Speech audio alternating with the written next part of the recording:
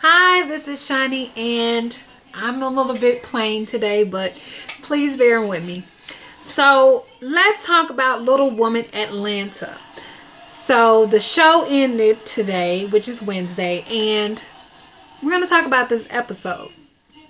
So it starts off with Minnie and her telling her mother that she is out. She needs to get out. She has 2 weeks to find her own place so Minnie can turn her place into a freaknik, because obviously Minnie is on that whole I'm a new woman and I need space. For what? To freak Minnie?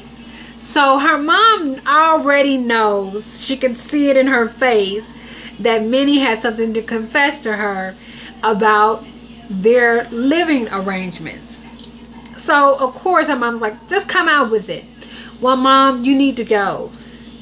And her mom was like, I was planning on staying for 6 months, which really in reality she's planning on staying with Minnie for a very, very long time, and I believe more than 6 months, especially since Minnie broke off with that guy.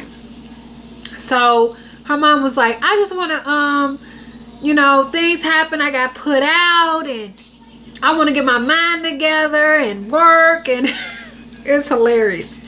But she confesses, and her mom agrees that, okay, since you're ready to live on your own, then I will start making arrangements to move out. So it goes on to Money and Marlon. So Marlon is back thanks to Minnie and Juicy hemming his ass up, as she say. And they get back, and he confesses that he still do love Money. However, there are some things that they do have to work on.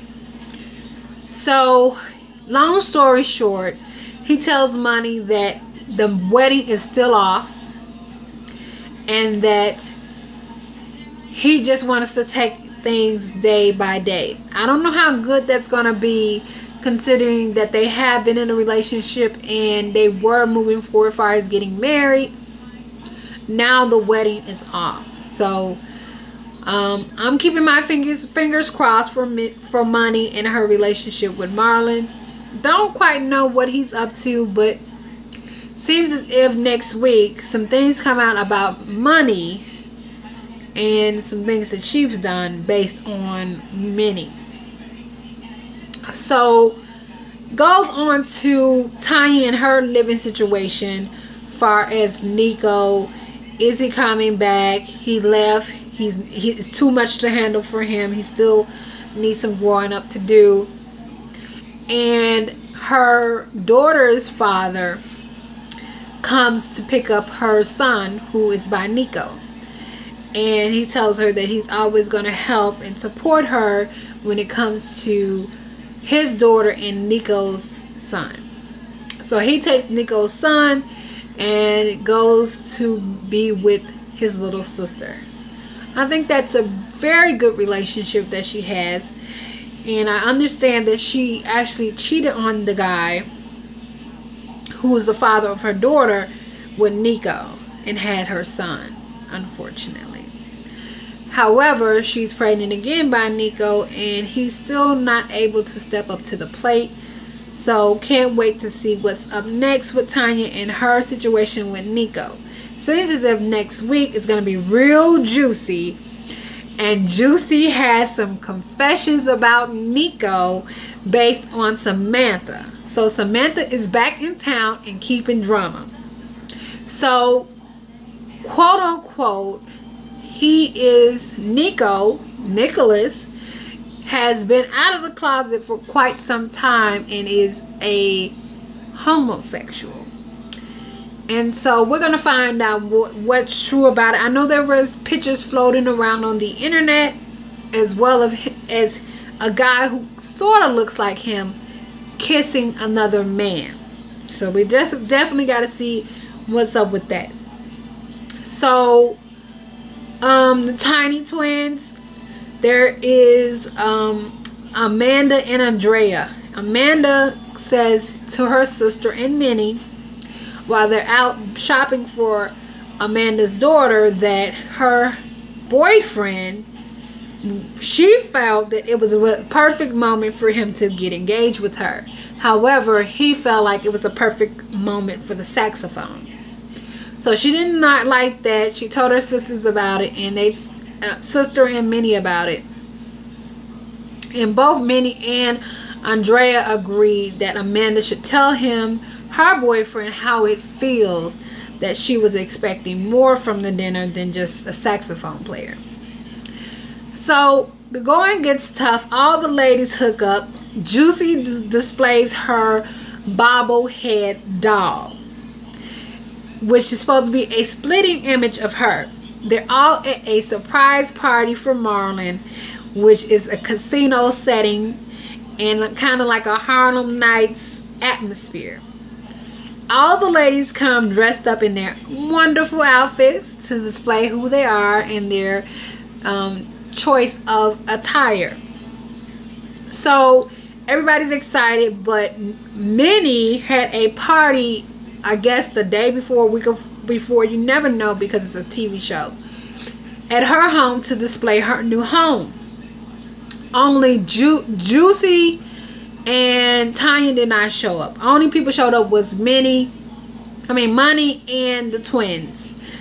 And some way, somehow, at the surprise party for Marlon in his building that he lives in,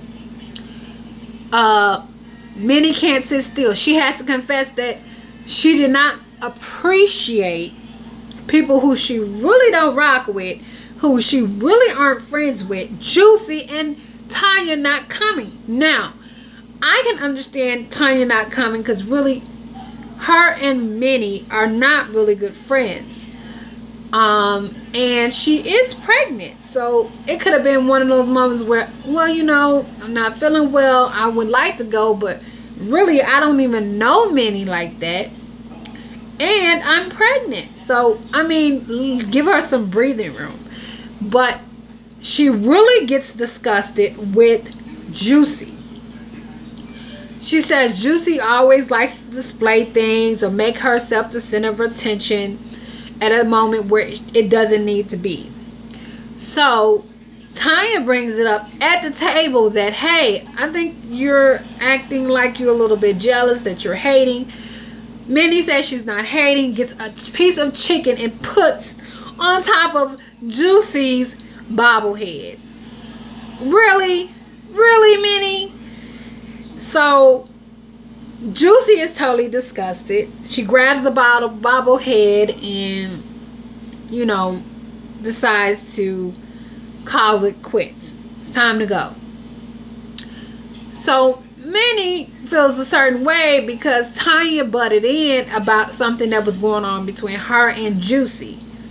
The Tiny twins begin to instigate as they hear Tanya and Juicy talking about how they don't like Minnie based on her actions. The Tiny twins instigate so much so that now Minnie feels like it's her time to show out and call names and talk about both Juicy and especially Tanya. Depending on Tanya's situation, that, you know, Nico is not right around at the moment, and that she is pregnant once again with her third child. And Minnie makes the comment, at least I ain't hopping on dick after dick after dick. Please hide your children, please. I'm sorry. I just had to go with the flow. But this is PG-13, okay? So she goes and says that to Tanya, and Tanya comes back, please, PG-13. Well, at least I'm getting some dick. Oh my God. I got 2 dicks. So, oh my God. So, and then Minnie threatens to harm a pregnant woman, which is Tanya, based on the comments, because she came to the rescue, as she thought, for Juicy. So definitely these little women are a mess, and they definitely know how to bring the heat on Wednesday. I absolutely love the show and enjoy watching it. So please be sure to watch it if you have a chance to on Wednesday nights. I think it's 8 p.m. Central Time, 9 p.m. Eastern Time. So please be sure to watch. You would enjoy it if you love a little bit of drama in your life and some entertainment, because this is totally entertaining. I'm going to be back next week and later on this week to do a weekend wrap up. So if you enjoy watching, please like, subscribe, and comment. Yes, press that little red button below and subscribe. Also, I do couponing on my network channel here on YouTube, so please be sure to look out for that. It's a hobby of mine that I've developed. I've been doing it for like a little bit over a month and a half, and I really enjoy it. I really do. So thank you for watching. This is Shani.